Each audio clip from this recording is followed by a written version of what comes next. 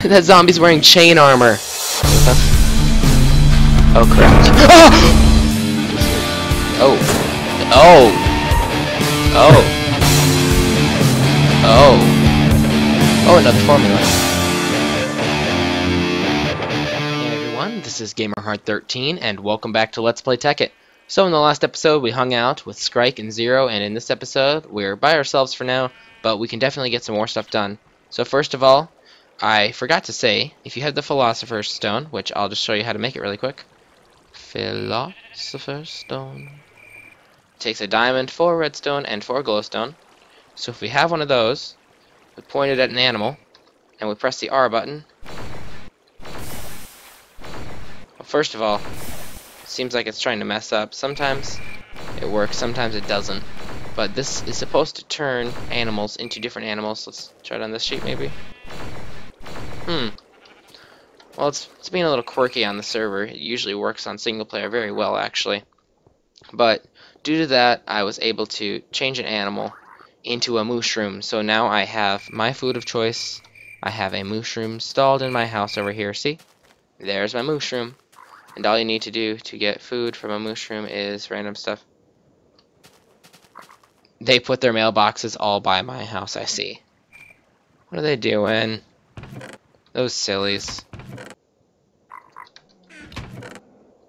Although I have to say the effects are really cool inside. Wait, what's in mine? Just a bunch of rose petals. Okay. Well, I didn't get those, so whatever, I guess.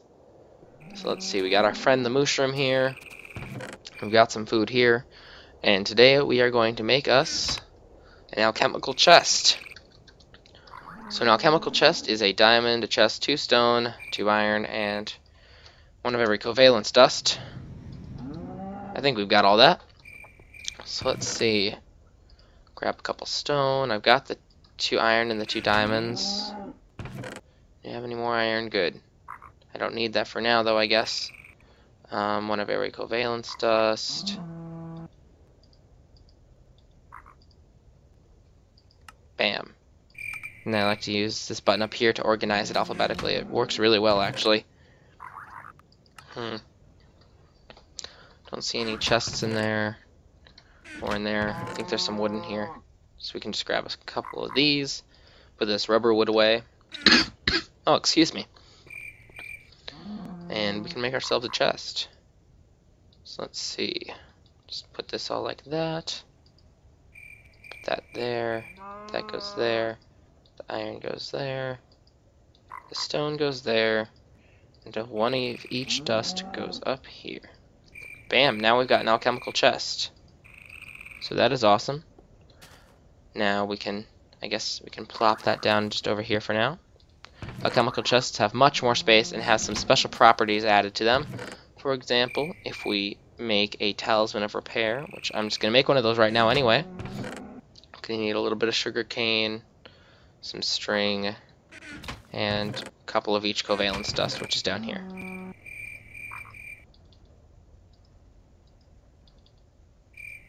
At least I think that's it. Let's just check just to make sure. Talisman of repair. There it is. Yep, just like that. So that's pretty easy. So we can just close that out. Oh, by the way, I forgot to say, I got a brand new skin that I made the other day. Because I'm pretty into steampunk. I think it's really cool. So, I made this skin right here. And I hope you like it. I like it a lot. It's fun. Yeah, but anyway, let's work on the talisman of repair. So, lay these across like that. We'll get paper. 1 paper and 2 string. And then 1 of each dust. I don't think the order actually matters. Or actually, maybe it does. Like that? Yep, okay, there we go. Talisman of repair. So normally, the talisman of repair repairs your items, but uses that covalence dust. You have to have it in your inventory. But if it's in an alchemical chest, you can just put it in there, and you'll see the wonders of it slowly building up its durability again. So if you look really closely, yep, you can see the helmet just went up a bit. Boots did. So yeah, we can do that. Might as well put that stone one in. That was fast. See, that one repaired itself really quickly. How about the sword? The sword should repair itself pretty quickly, too. Well, yeah. But anyway, that's all awesome. Do we have a flint and steel around here? Yeah, we do. We can fix that up, too, I guess. Repairing stuff is easy and fun. Bam. Repaired. And I guess we can just leave that to do its work for a little while. That was down here. Put that away.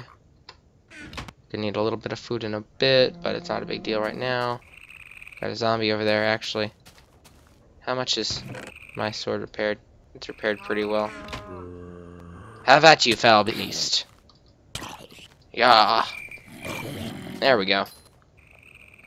Okay, well that's all fun. Now, I was doing a little bit of off-screening earlier, just messing around with Zero and Nagini and Skrike, and I realized something. These waypoints have some funny stuff going on with them. So, let's see, do I have all the items with me? I need a little bit of dirt so I can build. There, now I've basically got all of it. Now, what I was trying to say is, I was looking at my waypoint, sort of over here, and I realized along the edge, you can see through chests and stuff. See, if you look along the edge, you could see into my other room with the alloy furnace and stuff. So I was wondering, I wonder what else does that. So first of all, I realized, at least for mushrooms, it works the same on mobs, making mobs invisible. It makes water over there completely invisible. I also tested it with ice, which you can make ice if you right-click water with the Philosopher's Stone. It gets rid of the particle effect on torches. If you look right here, see if I can get it right, see? So it gets rid of the particle effect on torches.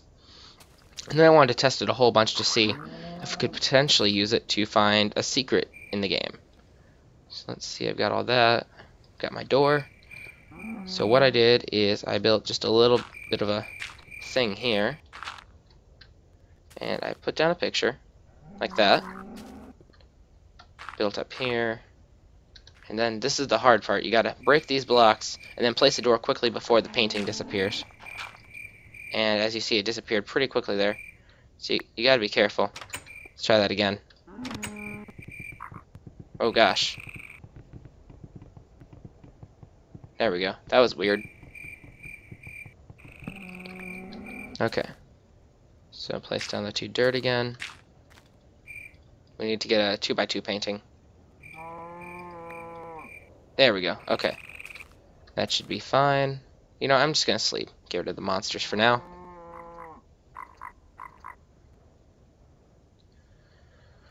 You know, we're fine for now. I'll be right back in just a second.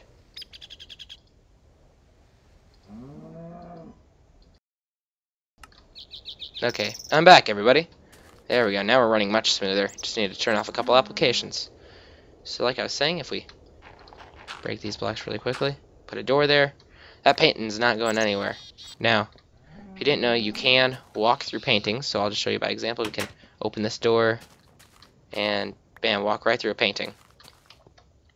Now what I noticed that is cool is, not only that, you can look through paintings, and you can look through signs, even when they say random crap on them. So let's take a look through the waypoint. See, you can see all the way through that, and you can see the door through the sign and through the painting. So I thought that is just a really cool thing, and we could use that sort of as a secret finder if we wanted to. So that was just one fun thing I noticed. So we can just get rid of this for now. Mine up this dirt here. There we go. How's our talisman of repair doing? Okay, sweet. All of our armor is completed. That was nice. Just plump that back on. There we go. Now the other thing I wanted to make is I wanted to work more on my roof. So to do a roof, I was going to make a handsaw, and a handsaw is 3 sticks, 2 iron, and 2 of a gem. I prefer diamonds because they last longer. So now we just take this, bam, bam, bam, 2 iron and 2 diamonds, and that makes us a handsaw. Now the big question is what to use for wood. I was thinking of potentially using rubber wood for my roof. So if you look at this, you can't really cut it that way. But if we turn one into, can we cut it this way? Okay, but if we turn it into wooden planks and then try to cut it, you see you can make different kinds of slabs that way. Not this way though. So we can try cutting it up this way. Now we can make them even thinner, or we can cut them this way and make slab strips. I'm thinking let's make them one more thinner. Okay, we've got those. We can make panel strips, and we can do a few other things. But if we want to make them normal again, we just put them next to each other and we make slabs. So you can, mix and match a whole bunch of random stuff. You can place them every other way. It shows you, a little apparatus of how to place them. I do think I want one thinner for that. So let's make a few more. That should be good. 60 of that. We got that. Got that. And there we go. Okay. Now we're getting a roll on things. Let's see. There we go. Ah! My handsaw. I need that later. Okay. So I do this right, I could make a nice little roof in here. So let's see how we can do this. We could start it on the edge like that. Or I could just make a little balcony up here. I'm really not totally sure yet. You can go every which way. Place it all around like that. Nope. Placed it backwards there. You gotta be careful though, because it can be pretty finicky how it wants to place. Seems we're doing okay here though. I do want to have a door over here, so we can leave that for now. Can we place this the other way? Oh, we can. That looks quite nice actually. So let's just do that. Have a little countertop up here. Not that one. Can we place it on here? Yep. Looks a little different though, but it looks nice. So let's see. There we go. Sort of, points out all the different lines on the wood. You can see it leaves a little apparatus. You can have it in the edges. Place it on the center, then it just goes flat. I'll just do the rest of them, and then we can get rid of the excess. Bam, bam, bam. Oh, this is gonna look so nice. I'm really excited for this house. But I haven't really told the other people much yet, but not only did I make this Victorian skin for steampunk, but I also decided I really, really want to make a Victorian house for my actual house. This is just going to be sort of my laboratory area, but I'm going to have an actual house probably on the very top of this mountain. It's going to be wonderful. Let's see, we can just get that off, and this one and that one. And how is this looking so far? Let's check it out. Just head down here. How's it look? That actually looks pretty nice. I like that. Now we could also, use it for random decorations here. We could set up a little fence here or something. Like that. I don't want this one up here. Looks a little silly. There we go, but we can set up a little wall like that, I guess. Like that. And then it looks normal from one side, and on the other side, it's not. It's got a little pocket there. Oops. Yes, Miss Mushroom. How are you? I think she's doing fine. We need to give her a name, though.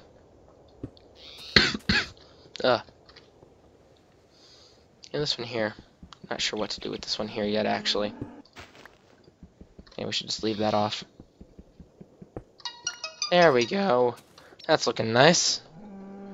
So, we need to get rid of that extra one right there.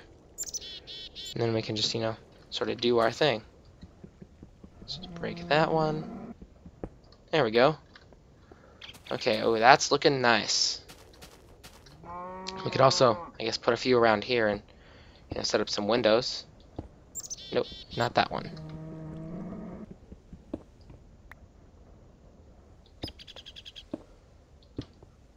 There we go. Make some nice little windows there. Right here. Nope. But actually, maybe. Let's look on this side to do that kind of stuff. Ah, waypoint, you're getting in my way. It's doing its job too well now. There we go. How's that look out here?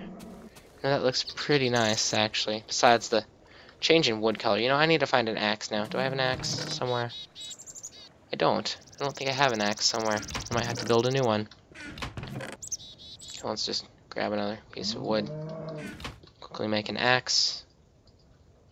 Well, you know, I forgot something else. If you're holding the Philosopher's Stone and you press C, it opens a crafting table for you, so that's all awesome, and we can do that, and then you have a crafting table wherever you go, and you don't have to place it down. So you've got that. I'll grab just a few more diamonds. Never hurts to have a diamond axe. The only thing that can be a little bit quirky about the Philosopher's Stone is if you use the stone in its own crafting table, it can get a little silly sometimes. Usually it works though. Let's just get rid of these few here, all along the front side at least.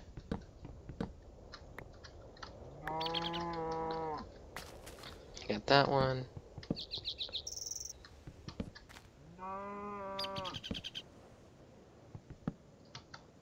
We got this all here. There we go. Okay, this is gonna look so nice when it's done. I want it to sort of look, you know, fancy. So, you know, let's go in here and let's mix some of these together again, make some wider ones too. It'll be nice. Okay. So we got all that set up there. We can finish the rest of the room here. You know, let's actually put 2 windows here. That'll be nice to put a couple windows right in this area. We can put another one of these here, so it looks like another block. Same on this side.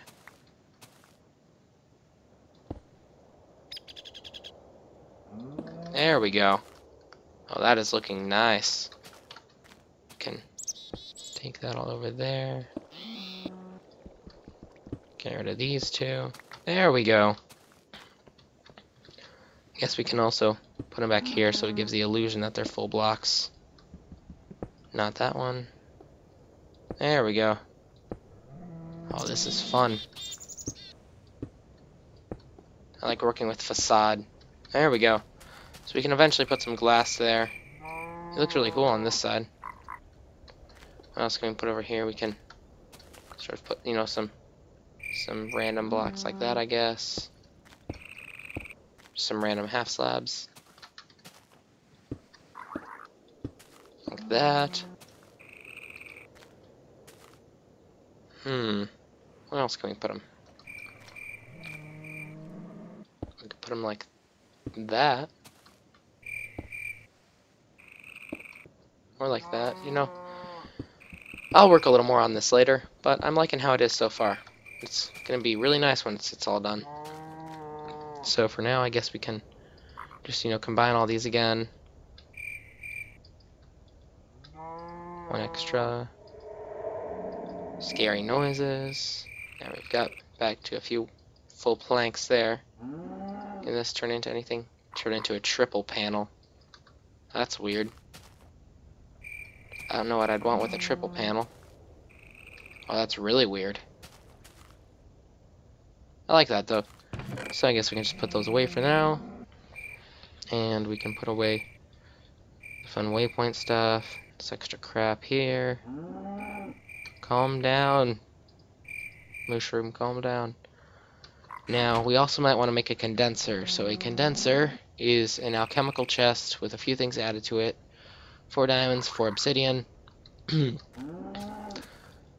So I'll have to take out the Talisman of Repair. I do want to make another alchemical chest, so I guess we can do that first. So, need a couple stone. Need another diamond. Another one of each. And 2 more iron.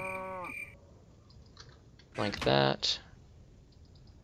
Oh, I forgot to grab another chest. That'll be easy. Just use our awesome Philosopher's Stone crafting bench. Make another chest right up here. Bam. Diamond. I didn't grab the super nice alchemical dust, I guess. Covalence dust, whatever. There we go. Now I've got it all. So it all goes up here. 2 stone, 2 iron, another diamond, and another chest. Now we can grab all but 1 obsidian, and we can grab 4 more diamonds. And with that, we will be able to make an energy condenser, which takes the energy value, like this is 64 EMC, this is 8,192, and it can transform things into other things. So, bam, now we've got an energy condenser. You see it looks quite a bit different from an alchemical chest. You can put the Talisman of Repair back in there. And this is the layout of an alchemical chest, or of an energy condenser. So we put the item we want to condense up here in the top left sort of alone slot. We put the fuel, I guess, in this bottom inventory, all the things we want to turn into whatever's in the top one. And it fills this gauge up, and it keeps transforming stuff into other stuff. So, for example, let's say I've got, I don't know, I've got 45 cobblestone, and I want to make some more smooth stone. So I take 1 smooth stone with me, take some cobblestone with me, and all I gotta do is put the cobblestone in the fuel, put the stone in the thing, and luckily it's a 1-for-1 transfer, so it just churns all stone and cobblestone, vice versa. Now you can do that with things that are more expensive. For example, I could put a diamond in there and then put enough inventory to get 8,192 EMC. I don't have to use stone. I can use things more valuable like, you know, gold or other ores and stuff. Like gold is 2,048. So if I had 4 gold in there, that would make 1 diamond. Or nickelite is 128, redstone is 64, glowstone is 384, all this random stuff like that. So you know you can do quite a bit of different things there. So otherwise, we've got a few more things we need to make soon. We need to make something that actually gives us power.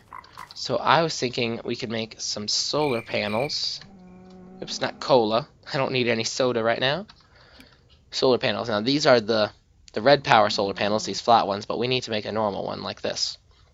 So we need a generator, 2 electronic circuits, 3 glass, and 3 coal dust. We get coal dust from macerating coal. Where is it? There. If we macerate coal, we get a coal dust. And generator is an RE battery, refined iron, iron furnace, electronic circuits. Okay, that's all easy. So let's just take that out for now. Like that. Do we have any more? Do we have any more copper ingots around here? Good, we do. Let's see, we can grab some of that, grab some rubber. Like that.